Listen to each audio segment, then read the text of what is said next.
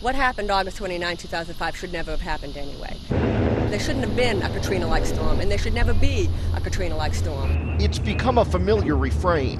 What happened here was caused not by a hurricane, but by decades of neglect. Levees, flood walls, pumps that were never tested. No one knew how drastically they'd fail. The system around New Orleans was a system in name only. Colonel Robert Sinkler commands the Army Corps of Engineers Hurricane Protection Office. For 5 years, they've been building dozens of miles of flood walls and surge barriers.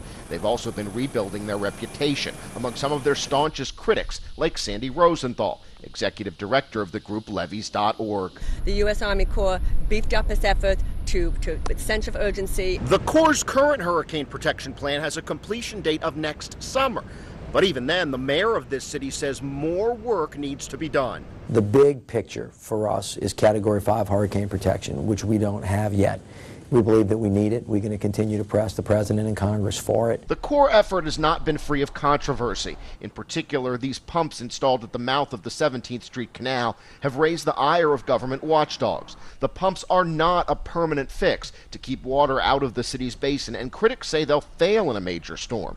The Corps plans to replace them by 2014.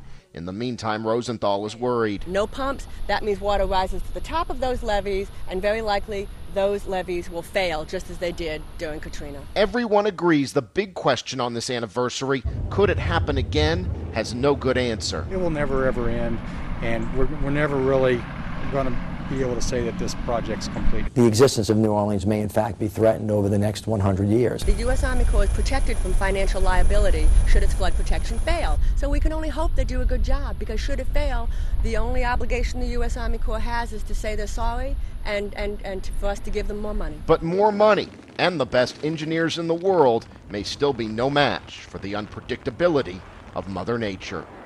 Jason Bronis, The Associated Press, New Orleans.